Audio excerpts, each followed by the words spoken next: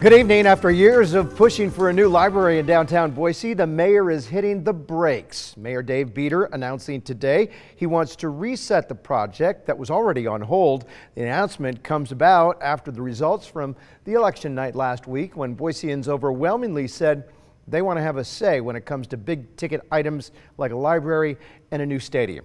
Our Joey Prechtel is here tonight. He spoke with both of the mayoral candidates about the project and what a reset would look like. Joey? Well, Mark, Mayor Bieter told me today that as the project is configured right now, it's simply not ready to move forward.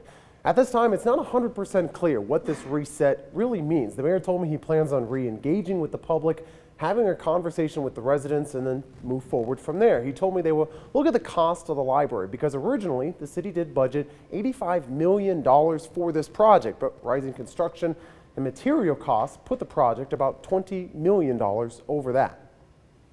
It's a vital part of what we do, and we need a new library, and we're anxious to get out and tell people more about it and get their thoughts and move forward with a project that works. That they value libraries just as I do, but they wanted to see this done differently and led with a different style of leadership. It didn't take an election night to tell me that, and the public knows clearly that they can have better and they want better.